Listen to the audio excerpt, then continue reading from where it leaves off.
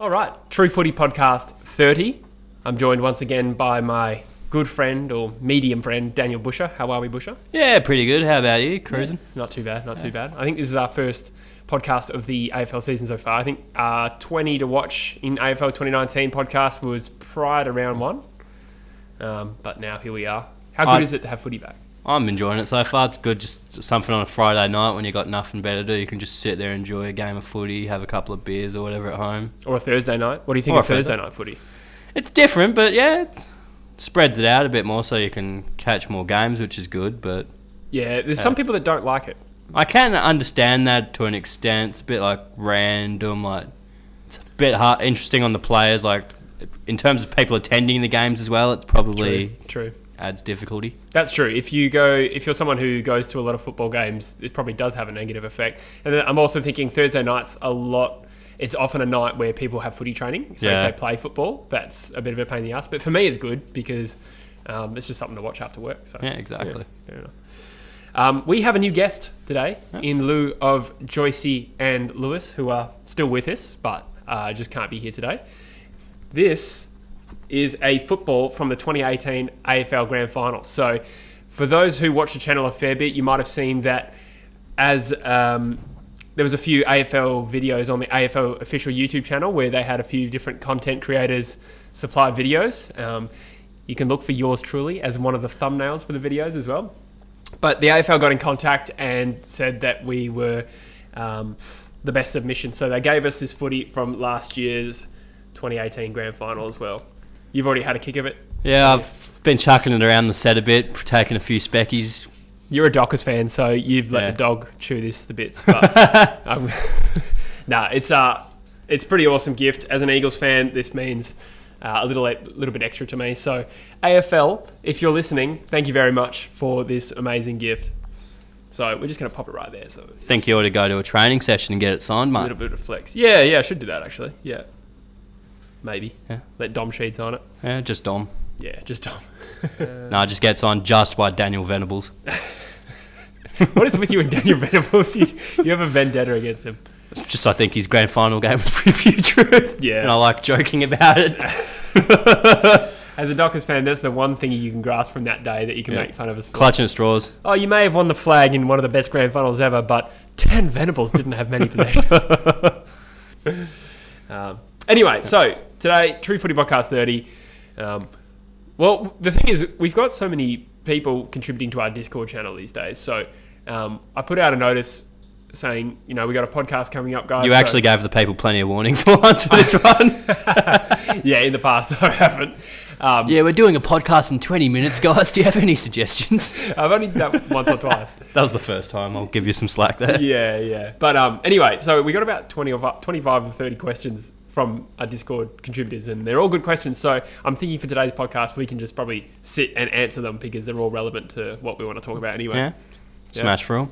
Yep. So first question from Bangers, good contributor on the Discord channel. Which side has been your favourite to watch so far in 2019, Busher, excluding Fremantle? Well, they wouldn't have made the list anyway because every Freo game I've watched so far, other than the North Melbourne games, made me want to headbutt a wall. But I'll digress. I'd say I've enjoyed watching Geelong games so far. They've looked like they've gotten back to their best. Their impact guys are being able to make an impact and provide that spectacle of Dangerfield having a great game, Kelly having a great game, those sort of guys. And even GWS have been a pretty good one so far. Like their midfield hasn't missed a beat. Seeing the new guys step up is exciting for them as well because obviously they had the talent to cover their losses, but seeing exactly where it came from and how it fruition's been exciting as well.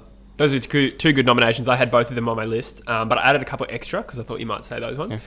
Essendon, when they've been hot this year, have been really quick and really potent. Obviously, like when they're off, they're really bad, but guys like Anthony McDonald, Tipper Woody's one of the most entertaining players in the league right now. 7 goals he had was great. So that was my first nomination. And I know we said excluding our own teams, but I actually think West Coast, when they've been on song, specifically against GWS and Collingwood, with their ball movement, I think it's probably second to none in the league. So that's just my little They're good nomination. At that kick to kick. And Petrocelli's had a few highlights as well. So But yeah, I think those are the teams that have probably been the most exciting so far. Yeah. Gold Coast probably haven't been great to watch, but to see the games have been exciting. Yeah. Like the close finishes, that sort of thing adds an element of excitement. Yeah. The fact they can keep games that close makes them exciting to watch rather than True. the fact that if they were getting blown out, people would be flicking the channel. But the fact they're keeping it close, even if it's a grittier sort of game, it's still compelling. Especially for a team that is starved of success. Yeah. So we're going to move through the questions fairly quickly because there's so many, and I have to go home and pack because I'm going to Bali tomorrow. Which coach, this is bangers again, which coach is currently under the most pressure? I've got a couple I've sort of got here. The North Melbourne Scott brother, I'm feeling... Is it Brad or Chris? I always get them confused, honestly. Yeah, Brad, yep, okay. I always get the Scott brothers confused, I'm not going to lie. But yeah, Brad. They are twins. Yeah, North Melbourne sort of at the point where maybe they probably rate their list internally higher than they're performing sort of thing, so maybe there's a bit of pressure on him at this point. And then Brendan Bolton as well, because Carlton's got to show something eventually. That's a really interesting topic in itself because Brendan Bolton, I feel like Carlton are in the right. I feel like he's a good. I feel like he's the right guy to be there, but it's just that their team's so young. Yeah. It's just what is it? 3 wins in like 38 games. That is pretty damning. Like most coaches wouldn't survive that, but they have improved. So it's a really tough one. Yeah, it's a really tough one. I don't know. I don't think he's under immediate pressure, but you have to, like you say, include. He starts to need to have a bit of tangible runs on the board rather than everyone like just thinking he's good and like. They're almost locked into the spoon already, I reckon. Because they're 3 games behind, aren't they? Yeah, they're 3 games behind Gold Coast and St Kilda, both of them. And then the other bottom 4 teams are like North, Melbourne, Adelaide, Sydney. Like, I mean, it's too early to say for sure, but it doesn't seem like they're going to win the spoon. I'll say, that kind of transitions into another sort of question we had that I've got in my notes. So if it kind of kills your order, my bad. That's but cool. I'll say with the out of finals, that sort of ties in. Because I sort of only really had Carlton and North Melbourne are my definitive out of finals teams at the moment. Do you mean the teams you want to rule out of finals? Yeah, rule out, that was a question, I believe, wasn't it? That was a question from Petrocelli Magic from the Discord. Yes, so... Oh, is it? Hang on.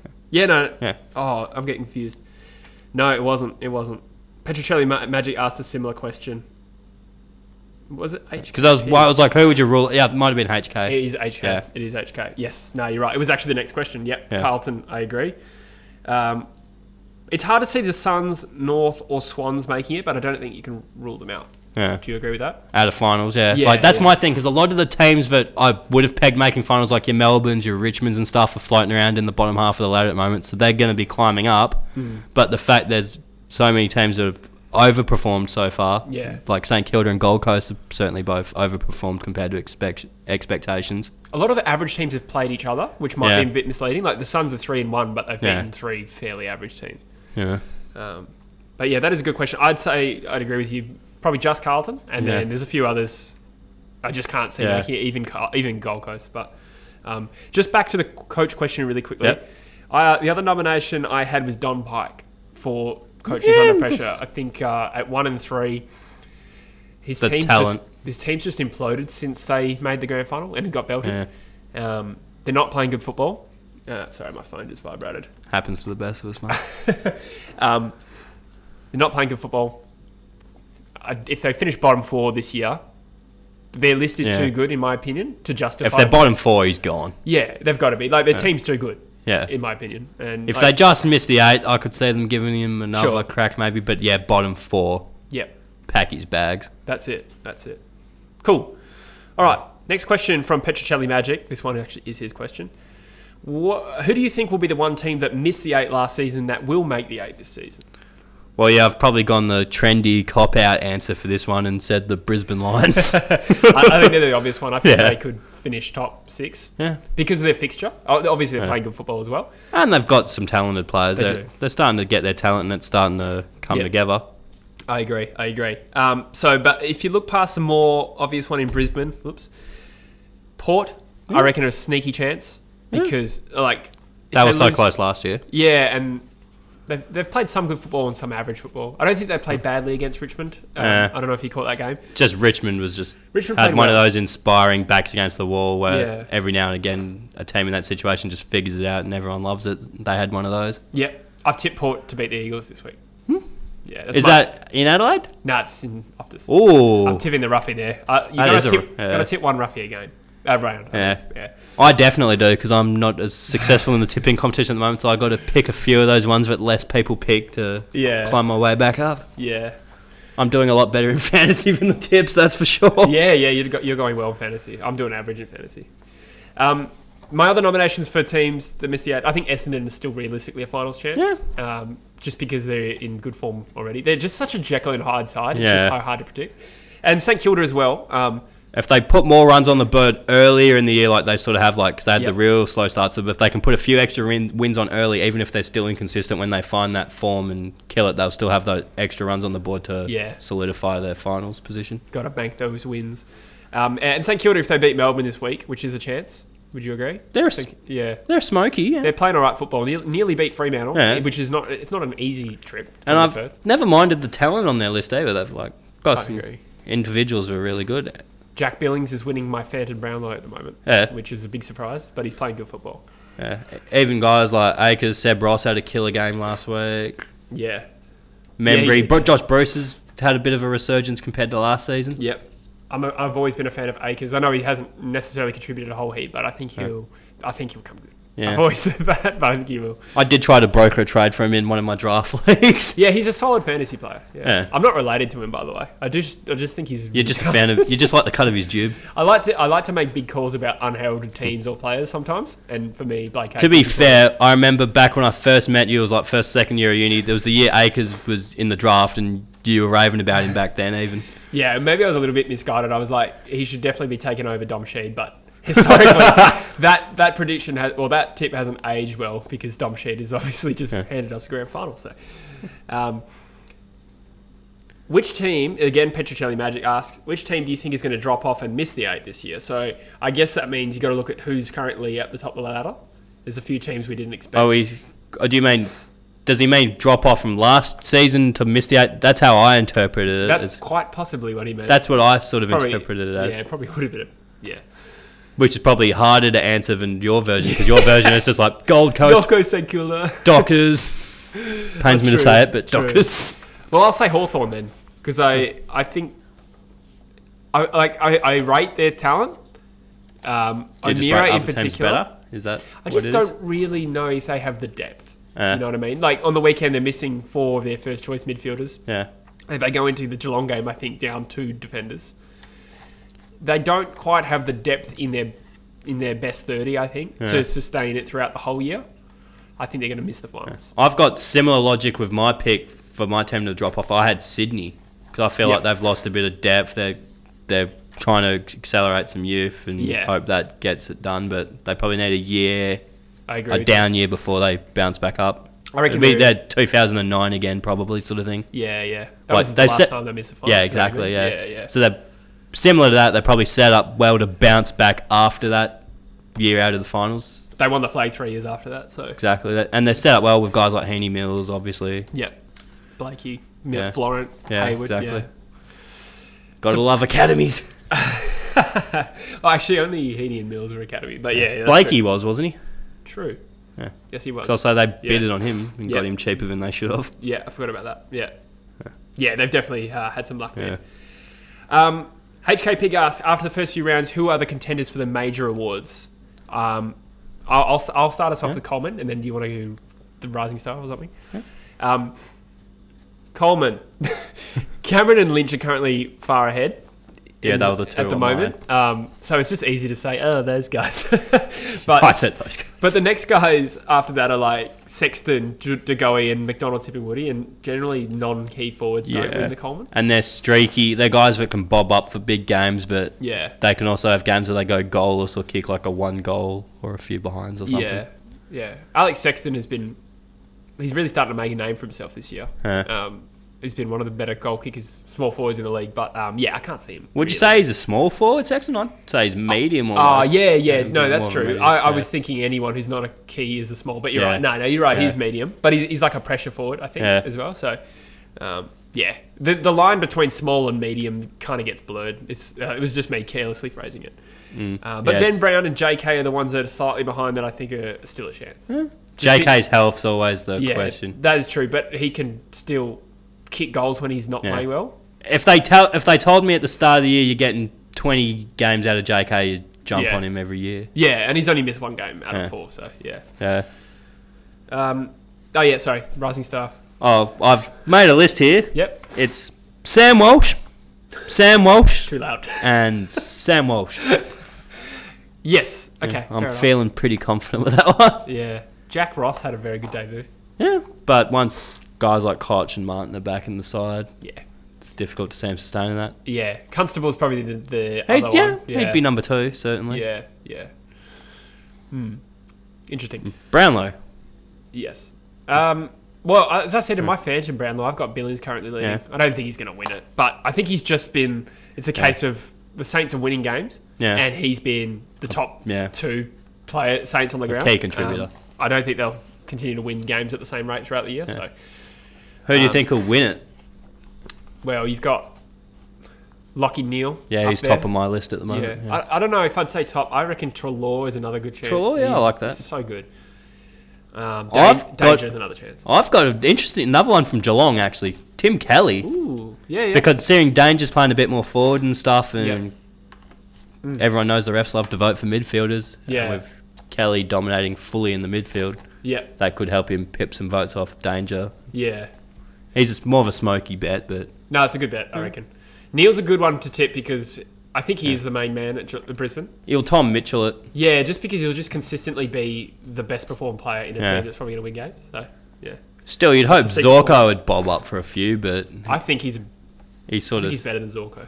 Yeah, he is, but still you'd expect Zorko to have 1 or 2 games where he just bobs up. True. And even another one that's been playing real, like, even a little under the radar, but it's been steadily going well from is McCluggage. He's, like, starting to get lauded as a guy, and he's starting to emerge as a guy who was a number 2 pick with all that potential. He's starting to... Number 3. Oh, was it number 3, was he? Sorry. Taranto was... Yeah, you are right, yeah. No, good call. Yeah. That kind of leads into Banger's question. He's got another one.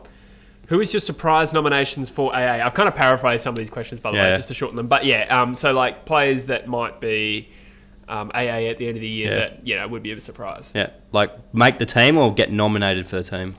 You specify. Okay, because I've got 3 names here. I'll sort of elaborate.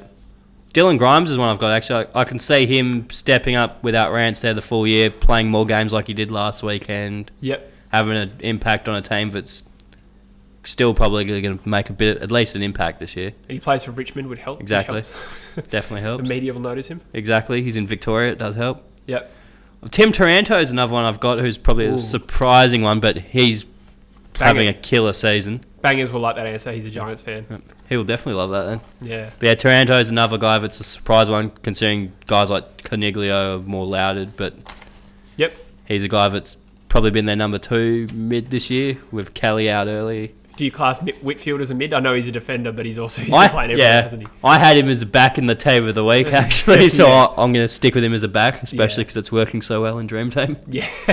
I've captained him this week. Actually. And my third one, it's a bit of a caveat because he got injured on last Friday, and it's a real weird one. They don't know how bad it is, but his early form in the season, I'd say Chris Mayne, potentially.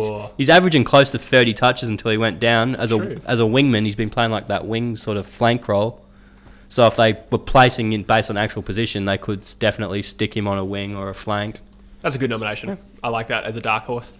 I've got a few as well that I'll quickly run through. Billings, that's a bit of a surprise because he's struggled of late. Yeah. Jago O'Meara, I've talked up a fair bit on my show, weekly show, averaging 28.3 disposals. I think he's really stood up without Tom Mitchell there. Yeah. If he continues that all season at this rate, he's a good chance to make it. Travis Boak. Yeah, Boakey's killing it this year, definitely. Averaging 34 disposals, ranks top 10 in contested possessions, and second in score involvements in the league. I'd say he's back to his best, but this probably is his best I've ever seen Boak play. I agree. He's the main man at the moment so far for Port, probably. Him and Rockcliffe, even though Rockcliffe had that down game the week before. Yes, with his concussion. Yeah. Is that the one? Yeah. The other one is a dark horse. I don't actually think he'll make it, but I think he deserves some credit. It's Braden Fiorini from Gold Coast. That was similar with my main one. It's like realistically probably won't, but deserves the love. Him and Toot Miller, just 22 and 23 years old, I think they are. And because they play for Gold Coast, largely unheralded, but for a team that's completely had the heart and soul ripped out of them, all their players leaving, they're shaping up to be pretty good frontline mids. And He's a ball magnet. 28 disposals and 4 clearances a game. So, yeah. Next one. What is the this Petrocelli Magic? Who is the most likely star player to request a trade from their team this year? He's talking top 20. I don't know if there'll necessarily be a top 20 player. Oh, maybe. I tried to base mine on that.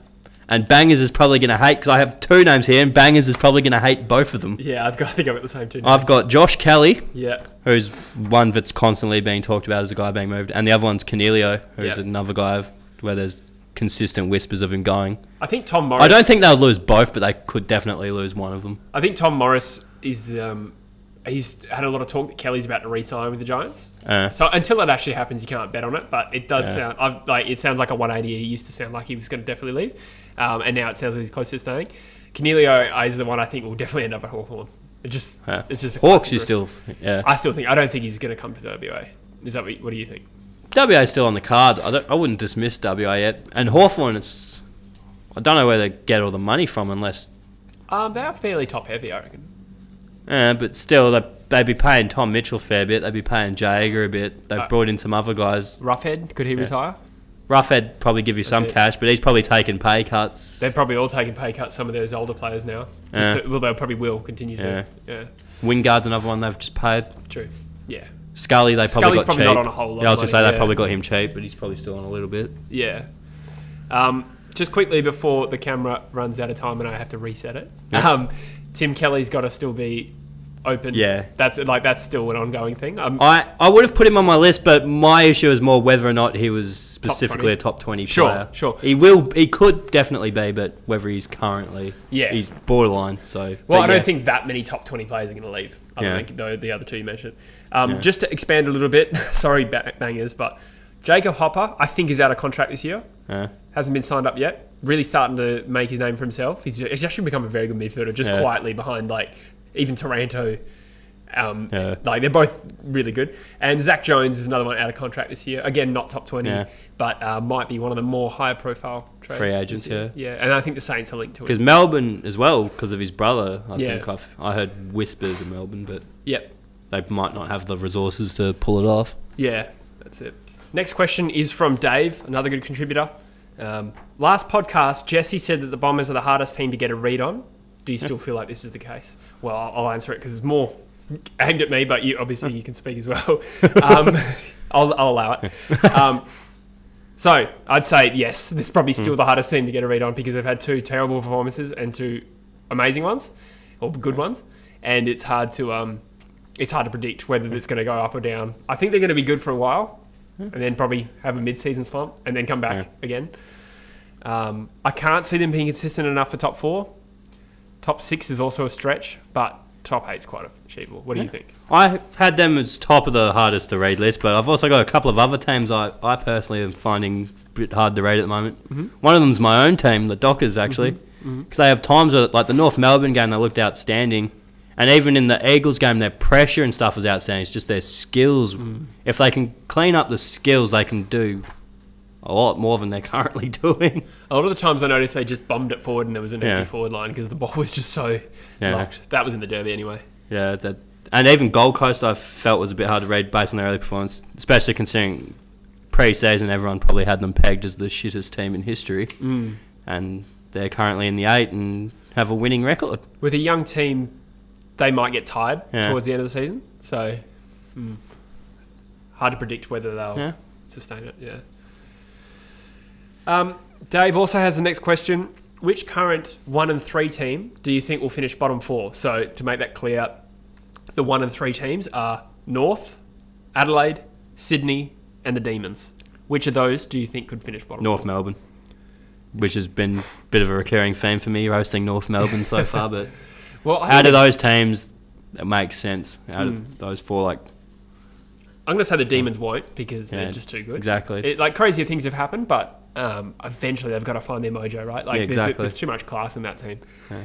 Especially if they're underdone, because surely that can improve over the season. Yeah, not a whole heap, but enough to avoid the bottom 4.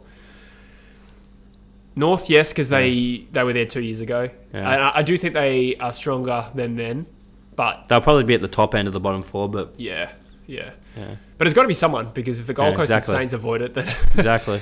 and then the Swans, I think, are a sneaky chance too. Yeah. Yeah, just... I know there's a guy called Max on the Discord who's probably going to hate me for that. He thinks I rag on Sydney a lot just because I've tipped them to just dip. Yeah. But that's just my opinion. I respect them. They'll be back soon, but Yeah. I just don't get a real confident vibe from them this Yeah. year. I still see them being a bit more talented than North and a bit more well-versed and consistent. Yep, I can. So I I'd can give them the appreciate edge that. over the Swans in terms of Yeah, sliding. yeah, fair enough. Dave then asks, what are your thoughts on the scoring being lower in the first 4 rounds than previous seasons? Obviously, we've had the rule changes to alleviate congestion, but the scoring is going down. What are your thoughts, Pusher? Well, I think I remembered reading something suggesting that round 1 just had particularly low scoring, which has affected the averages for everything, and then in the last 3 rounds it's picked back up. Okay, fair enough. I haven't actually looked into it. But on the whole, I don't think the rule changes are going to affect scoring that much other than centre bounces. But I do love that rule because close games actually makes them competitive rather than the team that's up sending 18 guys into their back 50. I think you hit the nail on the head there. I think you said everything I was going to say. I was a little bit sceptical that it was going to have any effect, and it probably hasn't, like you say. Or at least the 666 hasn't really changed congestion as much because Once the ball's in flow, guys just run to where they go. They do, and I think the clubs are starting to work out what's the smartest ways to do that. But equally, I like the 666 rule, and now I think about it, I think it should have always been a rule. Yeah. I like it. Yeah, like you say, you can't plug 3 extra defenders in the back line when it's a close game. Much more chances for a fast break and goal. So, so to really answer the question, I think it's just coincidence the score being lower. Yeah. I've enjoyed the footy so far, and I think it's also a product of well, actually, Brad Scott's on the rules committee, and he reckons the scoring is lower because teams are being more conservative because of how even the competition is. And because they're unsure of exactly how the rules are, there's a lot more defensive tactics, and apparently there's like a decade record for uncontested marks because so much of the time teams are just passing around the back uncontested, racking up uncontested marks because of being conservative. Even that sort of like teams going into the trend of who's doing well, because like a few years ago when it was the manic pressure, every team was trying to do that. Now the Eagles have won the flag, kicking it and controlling the ball. That's probably a factor where the uncontested marks teams are probably trying to replicate that style of play to an extent. Yeah, fair call. Could be a mitigating factor in that. Yeah, no, that's true. For me, I don't really care about how high scoring a game is. My favourite part of football is the contested side of it. So I don't necessarily care about shootouts. So in that respect, the low scoring doesn't bother me, and I think it'll pick up. And, I care more about margins. If it's a close game, I'm happy to watch it. True, and there's been less beltings. Gold Coast have obviously been involved in 4 really tight games, and you might have thought they'd cop a few 100-point beltings by now. And Carlton as well have had 4 games where they've lost by under 5 goals. I think. Yeah, they've looked. That's the thing. They've looked sort of better, but it's not back to the Brendan Bolton thing quickly. They do look better every year. It's just not tangibly coming to pass in terms of results. Yeah. Moving on, Aegon Targaryen. I highly doubt that's your real name. No, I'm just kidding. His real name's John. It could be. Do you think that Geelong will be a top 4 team this year? I have yes in capital letters written here. Capitals? Yeah. Holy shit. Yeah, no, I'm just kidding. Why? Because they've looked outstanding so far this year. It looks like they've finally figured out how to optimise their talent, because last year that was probably the issue. You could even say that a little bit about Collingwood this year, but they're having that struggle to optimise their talent. Not bringing in Beams, sort of like how Geelong brought in Dangerfield, and it's taken them a bit to figure it out. But now they've figured it out and look outstanding. That's a good point. What do you make of their loss against the Giants? It's a loss at home, which obviously is very rare for Geelong, but it was right in the thick of it. GWS just are an outstanding team and had guys will them to victory. It doesn't reflect badly on Geelong, I don't think. Yeah, I tend to agree. I'd have them in the current top 4, like my predicted top 4. But it is early days because, they might not be able to sustain it. They've got a lot of young players, and they've kind of revamped their forward line this year. Dalhouse wasn't there last year. Radaglia missed a lot through injury. Myers, I think he debuted this year, even though he's a second year he debuted this year. Yeah, and Gary Rowan, I know he's not necessarily a gun, but he's just a different dynamic in there. And I think their forward line's looking a lot more effective. The thing is, with a lot of those names you listed, those would be good defensive forwards, like for tackling pressure, like Gary Rowan's quick as shit. He could chase guys down. Graham Mize is a small pressure forward. Yeah, Dowhouse is a pressure forward. Yeah. As you said before... I was going to say, which I think is important these days, because it's something I'd say criticising my own team, like, even though they say, like, guys like Cam McCarthy are agile enough to do stuff that small guys do, they're not quick enough to apply the pressure that these small guys do. Yeah, and that's something that's probably looked bad in Freo's game so far. Yep. Structurally. Yeah, I think Geelong kind of missed a little bit of defensive pressure last year in the forward line as well. So now they've added those smaller, quick guys, and it's helped them. Yep. And then, like you said before, Danger's showing flashes of his best. Tim Kelly hasn't really slowed down. In fact, he's as good as he was last year. He's picked up a little, even I think his possessions are up from 24 to like 28 or something like that. Yeah, okay. And his midfield, his centre bounces are up a bit as well, aren't they? What, his centre clearances? Is that centre, like, he's always in the centre bounces. Okay. Because these percentages there last year, I saw some statistics about probably his tank is a bit better second year in the system. Constable's come in and is like a 30 possession midfielder already. So Tom Stewart as well. Why didn't he do that last year when I raved about him in all our draft podcasts and loved him? Why couldn't he do this last year? Because he was 18 last year. Yeah, fair enough. Yeah, and Tom Stewart's probably having a bit of an underrated season. Probably on track for All-Australian defender. Yeah. So, and someone like Parfitt as well is contributing as well. I just think their second layer has gotten better as well. And their bottom six has improved as well, because that was probably a big argument with them last year as well, their bottom six. Yeah, that's exactly right. Exactly right. Interestingly, when I was researching this question, interesting stats. Cats are the third last ranked side for inside 50s this year. Shit. And the second last is West Coast.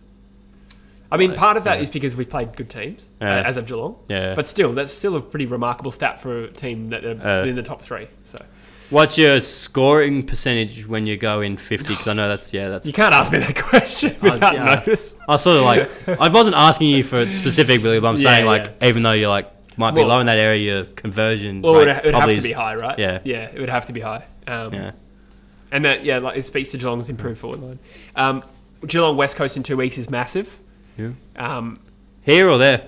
It's in Geelong. Yeah. Ooh. If Geelong drop that, that's a huge blow for their top four chances. Yeah. Just in terms of like making a statement to the competition, if they beat West Coast, even though it's at home, then that shows that they're up and about. But if they lose, that's an opportunity blown. Do you know what I mean? I think they'd go into a favourites. West Coast haven't won once there since in the last 20 years. So it'd be a big statement if the Eagles won that. But anyway, Freo won a final down there. Yes, that was a great game. One of my proudest moments. Yeah, they're few and far between as a Dockers fan. Yeah, that was probably one of the best wins in club history.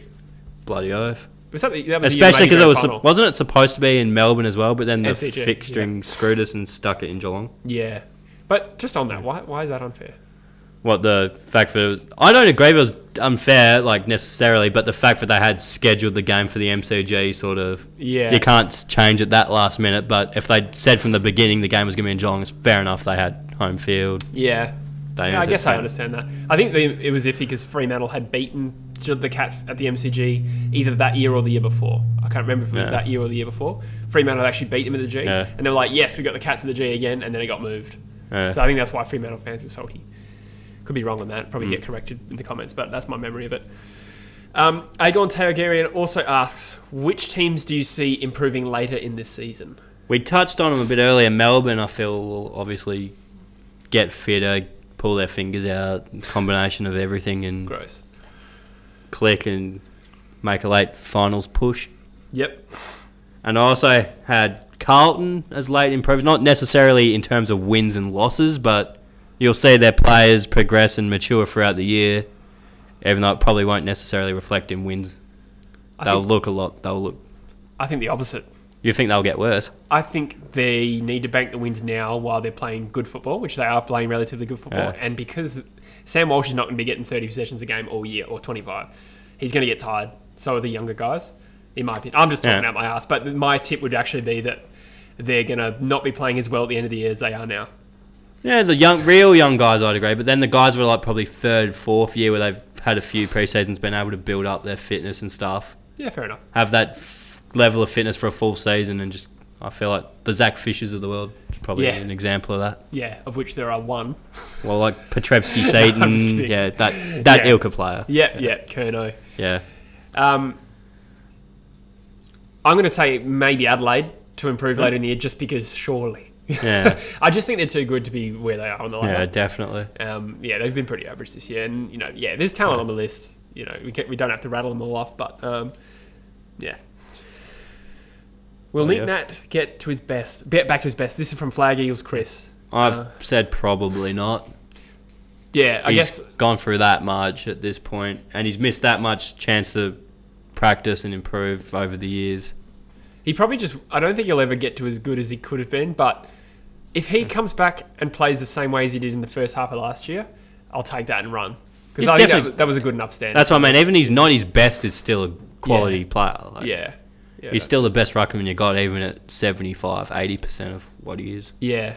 I think I don't think he's ever going to become the player we hoped he would. No. But like I said, if he becomes as good as he was pre-injury, then that's still a very good player. Yeah.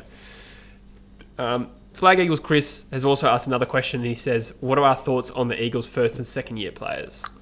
I reckon I'll give this a bit of superficial outside perspective, and you can bring it home with your in-depth love of the Eagles and knowledge of their team. It's a bit more extensive than mine. We'll keep it short and sweet, but yeah. Basically, I've got the four that I've seen play first for the Eagles. I've got Oscar Allen. He looks great. Like, I'd love to have a player like that at the Dockers. Even though we've brought in guys like that, they haven't sort of done it yet. And as a youth, he'd be a good guy to build as a key forward for the future. Good Kennedy replacement. Brander seems good. I haven't seen too much of him. It's hard to peg a position for him as well at this stage, so it's hard to get a read on him, but he does look good from what I've seen. Liam Ryan's looking good. Obviously, he's part of the premiership winning team. Dynamic, small forward, can take a grab, that sort of thing. And Petruccelli, haven't seen too much of him, but quick. Petch equals quick, is what my notes say. That is very true. That was on the clipboard of every recruiter in the 2017. Get me a job. Yeah. Cool. No, well, pretty well summed up. I'll say Allen, I think, could potentially be like a real gun of the competition. Pav, you almost say. I'm not going to say he's as good as Pav, but in the sense that he can play so many different positions. And Hogan even's a bit like that. He can... Yeah. Similar height, too. He's only 192 centimetres. I think he's probably one of our best He's talents. probably grown since they measurement, surely. The footy clubs stop updating heights on their website because I reckon it's a competitive advantage thing. They've still got... They had McGovern as 191 for the first 5 years of his career, and then they changed it to 195 now. Yeah. Isn't Fife still listed as 190? 190 or 192, I think. Okay. I don't know. But I think he's taller than what's listed. Oscar Allen as well, I think is taller than 192, which is listed at. Some people say he's about 195. My theory is that they stop updating that information. Ryan, I was a little bit sceptical when he first got him. I thought he was a little one-dimensional, but he's just broken internal club records for pressure acts at the club. I think as long as he's a pressure forward is first and foremost. I've just loved as long as he's got the other stuff that he was known for when he got drafted, how he was the Coleman equivalent in the waffle, that sort of thing. If he's still got that, but can bring that pressure and stuff, that's what you need more so. Yeah. You summed up with Petch pretty well. He's already equals quick. He already surpassed my expectations of what I thought he was going to be.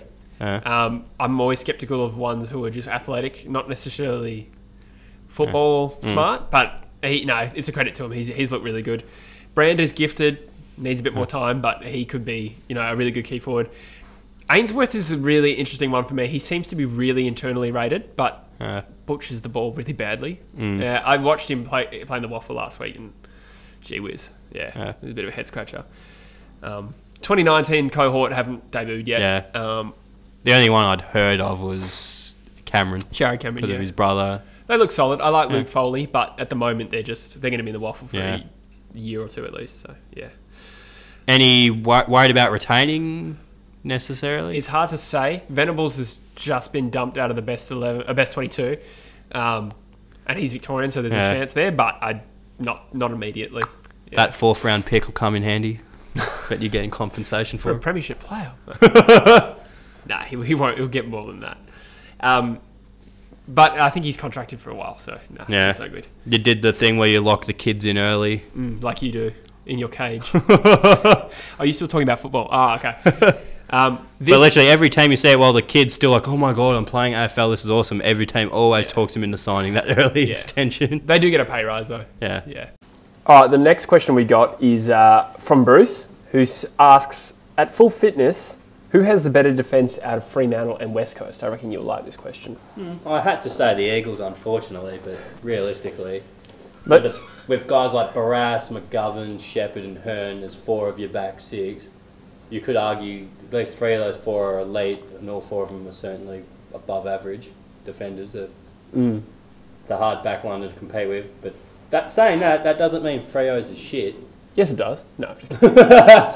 Freo's got probably one of the better back lines in the league, and I'd say they're younger as well, so they've got that potential to improve and overtake the Eagles, particularly because guys like Hearn or Shepherd are ageing, obviously. Yeah, I agree. Well, pretty much all of them other than Barras are probably aging. How old's McGovern, actually? 26. Okay, he's not too bad. Turning 27. He's a year older than me. Yeah, he's not too bad then. Yeah, I mean, like, I think West Coast probably have very close to the best backline in the league. I'd give you the best back line. I think it's the system as much as it is the star players. McGovern and Hearn, in particular, probably absolutely elite. And then you got Barras and Shepherd, who are very, very good. But then you have more role players like Jeddah, Duggan, and Cole, who are good players, but nothing real special. But because they all have like traits that makes them elite, like Jeddah's kicking out of the back line, obviously. But comparatively, Fremantle, I mean, I think Richmond are up there as well. I don't know if Fremantle have a better backline than someone like Richmond, but I think they're getting up there pretty close. Pearce and Hamling are 2 very good key defenders, particularly Pearce. It's probably underrated. Pearce is a guy that'll do a job on a guy without necessarily doing lots with the ball himself. That's probably the difference between him and like Rance and McGovern and Erlin. And those guys are more intercepty. Yeah, that's true. Luke Ryan has starting to become probably an A-grade defender, very close to it, if not already. Stephen Hill's been injured for so long, but he's a very good defender. So if you're saying at full fitness, you have to include him. Same with Connor Blakely. He's been out of the team. You don't like Blakely, do you? He's my favourite Blake player, mate. But I was going to say, I'd consider him a mid at this point now that Neil's gone. That seems to be the plan with him. Yeah. Well, Chair is the one they seem to be trying to stick down back at the moment. But no, really? Yeah. I haven't actually noticed that. Again, I'd prefer him as a half forward because he'd help with that entry into the forward 50. True. His ball use is so good, though. That's why they want him in the back line, I think. Yeah. Wilson, I feel like we need better ball use in our forward half. We've got guys in our back half that can use it pretty well, like Wilson is. Ryan's pretty good kick. Yeah. Wilson probably hasn't become quite as good as he was at GWS. Do you agree with that? Yeah, he hasn't quite been as prolific. But yeah. What do you think of Conker? Because he's been playing backline, right? Yeah, he had a bad derby. Yeah, he did. He had a bad derby. But he's been fairly consistent, I think. He's been okay. Yeah. He's not going to be a star or nothing, but he'll be a fringe 22 guy that does his job and does it reasonably well. Yeah. Like, I guess to sum up the question, West Coast have the better back line. They've probably got close to the best defence in the league. It's probably their strongest line. Maybe their forward line is actually strong. They're very even, actually. Fremantle, it's probably their strongest line as well. Definitely. It's one of the better back lines in the league. I'd call us, like on paper, we're definitely a top 5 back line, Fredo. Yeah. On paper. It's hard to say that without actually going through it, but I wouldn't be surprised if that was the case. They do have a very underrated back line. Who's your favourite AFL commentator, Bruce asked? I've got BT and Bruce McElhaney. Why do you like BT? Seriously. Because he doesn't harp on. He just says what's going on, and he's happy and enthusiastic. Like some of these guys that just try and waffle on with their own analysis, showing off how smart they are instead of calling what's going on at times. True. BT definitely doesn't pretend to be smart. Exactly. And Bruce just loves it. And Bruce, yeah. He's much more him and Hudson are much more like atmospheric kind of, if that's the right word, big moment callers. Yeah. But no, they're not ex-players. Actually, they were. I think McAvaney was actually a decent footballer in South Australian state level. I think he was actually all right. But the point being, they're not ex-players, so they're not analytical and stuff like that. So I get your point. I actually like Eddie as a caller. Yeah, I like Eddie. Problem I have with him is not even the Collingwood thing. It's just he picks a side every time. And a lot of commentators are guilty of that. At the start of the game, he'll decide which team he's going for, and you won't hear a thing about the other team for the rest of the game. The West Coast Eagles have been on the wrong side of that. That's why I'm an Eagles fan, obviously. So I notice it. And I remember a particularly bad game against Carlton. And I remember once Dermot said something positive about the Eagles in that game. This is a one-off experience. But and Eddie went, "Oh, you've turned." So I was like, that just shows his mindset. But I think he's a good commentator. And I think Hudson as well for the big moment. Good. Yeah, I like Huddo. He's commented a few big Eagles moments. So Brayshaw, I don't mind either. James Yeah, Brayshaw, he pissed me off in the last final series, so but you know, he's all right. Yeah. Waitley is a pretty good. I don't particularly find him super likable. I think he's a little bit righteous. Call games, or is that he does on SEN or yeah. ABC? I think it's SEN or something like that. Yeah, I think it's SEN. Yeah. I've heard his commentary of the grand final, and he probably did the best commentary out of anyone. They got a brand new stadium, a big one. Nah, that wasn't great in hindsight. That was Bruce. Anyway, Aegon Targaryen asks, what are your memories of the Eagles grand finals wins and losses? We'll keep this short and sweet. I attended both 06 and 2018. Both times I was there with my dad. 06? I was there in 06. So you're 06, 15 and 18? Yeah, I've been to 3 grand finals. Yeah, I'm very, very lucky. Obviously, we won in 16 and 18. 2006 and 18, and they were probably the 2 best days of my life. 2018 probably meant a little bit more for me because, you know, like when you're an adult and you've been waiting 12 years for it, whereas when I was a kid, it was kind of handed to me. Yeah. And I was there in 2015, hungover as whole hell. I don't know why I thought it was a good idea to have a big night before the grand final, and it just ended up being the worst day ever. Yeah, you told me some stories about that night. It sounded like you had fun. No. Do you have any particular interesting experience about grand finals that the Eagles have been in? Well, the one that is lost, I actually hosted a bit of a gather here with a few people. A celebration party?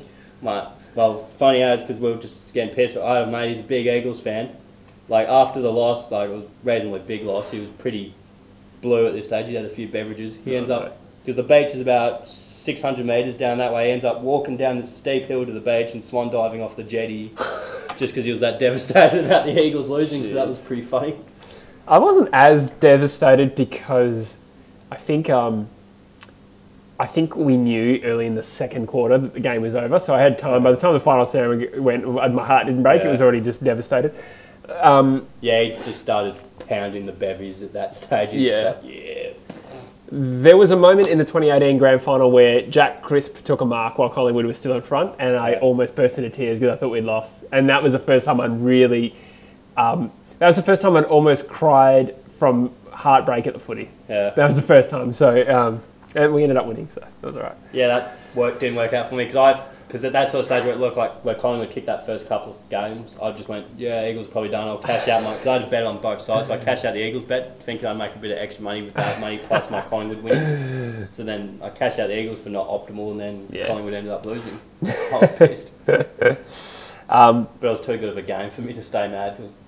As a neutral person, it was a good game to watch. Yeah, fair play. Which grand final is your favourite, both including and excluding your club? Favourite? Yeah, so what's the best grand final you've ever seen as someone who hasn't won a premiership? Sorry. I enjoyed the Doggies winning one, actually. I'm not going to lie. That was a nice little moment. Yeah. That's my favourite non-Eagles. It was the first one after the Hawks had their run, so it was good to see some other than the Hawks win, which added something to it as well. Very true. I agree. That was my nomination for my favourite grand final, other than the Eagles. The other one was Sydney in 2012, was a good one. I also enjoyed 2005, Leo Barry, URSA, I'm not going to lie. I thought that was a shocking game, though. Yeah, but that moment just... Yeah, okay. That moment will be with you the rest of my life. This is going to sound biased, but I thought 05 was a terrible game and 06 was a brilliant game. But I just honestly think it was. There was about 10 more goals in the 06 one. And I guess the Leo Barry one, it sounds ridiculous, but because we'd struggled to score all day, I never thought we were a chance of scoring from that inside 50. So I think that mark is a little bit... No, it was a brilliant mark. It was a brilliant one of those ones. I was probably a bit young to fully remember the sort of game. I just remember the moments. And, true. But I remember thinking, so he took a defensive mark. We weren't going to score a goal anyway. But anyway, what's the worst grand final you've ever watched? This is another one from Aegon Targaryen. Dockers Hawks. That got me right in the feels. Yeah, okay, fair enough. I was thinking, we're finally going to break through. We've been sitting here for 20 years. Yeah. Having the crap. You did have a red hot streak, I think, in the third quarter. I was watching it with Darcy. I remember thinking you were going to win. But yeah, because we did half mount that sort of thing. Yeah. That child. Yeah. What... Oh, okay, so in terms of the worst grand final I've ever watched, I hated 2017, where Richmond belted Adelaide. Yeah, it was a shit game to watch. Partly I was going for Adelaide. And secondly, I got really pissed thinking it was going to be a great grand final day. And then I realised at half-time, in the third quarter, Richmond were going to smash them, and I was just getting sad and angry and drunk, and I was like, this is the worst grand final day ever. So in the future, I might not have a big grand final day. I might drink after the game's finished because, I just got really angry with the game. Go hard, man. Final question, or second last one, because I want to ask you one after this. Biggest pet peeve of the opposite person, Bruce asked. So, what's your biggest pet peeve? Also, I struggle to think of one, but something that came up the other day is your lack of proofreading when I send stuff in. Elaborate. I hope you got rid of that in the team of the week. Elaborate. Yeah, so you wrote... I'd left him a note about... Because I wasn't sure about a position of one of the guys I played. Because I knew he'd had a good game, but I wasn't quite sure if he'd classify him purely as a defender for the purposes of that game. So I sort of left a note going, what do you guys think? No one replied. They just left, copy and pasted my bit. I didn't even see the message. Yeah. I probably could have made it stand out a bit more, to be fair to you, but... I kind of just did stick brackets at the end and hope you'd read it. Yeah, see, I still think that's your fault. No, I'm just kidding. That's my other pet peeve. It's always mine. I got a pet peeve, but it's kind of ironic because I just did it to you. But all the pedo jokes you make about me. I've been better since 2014. No, you have not. Well, maybe a little bit, yeah. But then you don't remember how bad I was. Yeah, that's true. No, that's pretty much how we founded our whole relationship. No, other than that, we don't really have too many pet peeves. Yeah. We're all the best of friends. Awesome. Last question of True Podcast 30, and this is just me asking you. Yep. Star Wars trailer. Thoughts, comments, impressions? It seems like they've sort of... I saw a meme that sums this up quite well, actually. It was like a Rian Johnson JJ meme. It was like episode 7, JJ going, yeah, I'm going to do all this nostalgia stuff. And then episode 8, Rian's just like, yeah, I'm going to shit on all this and change it and make all the new characters important stuff. And now 9 again, it's like Avery's like, yeah, I'm going to bring back Palpatine. Well, yeah. More nostalgia. I wonder how much of that is true. Is there a serious divergence in what the two directors wanted, or are they actually a little bit more in on it together than people are saying? I don't know. It's a tough one to say. Apparently, Palpatine was always meant to come back. Because I know with the Legends, which is the stuff that's no longer canon, but was sort of what people happened before Palpatine had multiple. He cloned himself. Yeah. Yeah, I think that sounds shit, to be honest. I'm hoping it's not that. But what I'll say is about the trailer is that the reveal was amazing. Whatever you think about Palpatine coming back, in my opinion, that reveal, it really made the trailer was always going to go viral. But I spent half an hour watching just reactions to the trailer and everyone's face going, oh, and I feel like with that, of by itself, it's an absolute slam dunk because it just the shock factor of that was almost not quite Luke. Makes up for the title almost. What's wrong with the title? I'm not that big on it. I don't think you can judge the title until you've seen the movie though, because we don't know what it means. Still, sounds a bit. The Rise of Skywalker. Yeah, is it about Rey being a Skywalker? Personally, I hope not. I feel like if she's a Skywalker, we should have had hints about that already, or even been told already. And I feel like Han probably would have. Oh no, hang on. Skywalker. If she's Luke's, there's no way. Surely, I can't. Surely, they would have. I've heard the Kenobi theory. Yeah, I've heard the Palpatine theory. Yeah, I've heard the Palpatine theory. I guess there's endless theories. But I've heard the Watto theory. Have you heard the Watto theory? That is not a real theory. Yeah, I made that up. Okay, that's a good one. Credits will do. No, they won't. Yeah. No, I thought the trailer was just an awesome reveal. I've rewatched it so many times. Have you seen the part when they do the Star Wars celebration? Ian McDiarmid actually comes onto the stage when they first premiered the trailer. No. Because the laugh happened and everyone's like, what the hell? And then Ian McDiarmid comes on stage and he goes, roll it again. And everyone goes nuts. It's actually, I don't know. I thought it was sick. Yeah, that would be sick.